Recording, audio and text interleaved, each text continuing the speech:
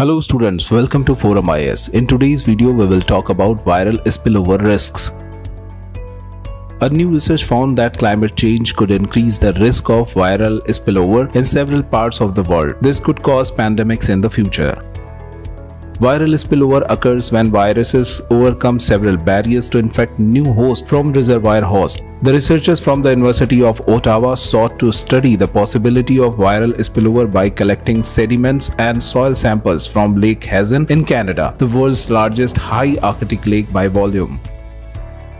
High Arctic was chosen for this study since it is warming faster than the rest of the world. The researchers sequenced RNA and DNA to reconstruct the lake area's virus composition and estimated the viral spillover risk.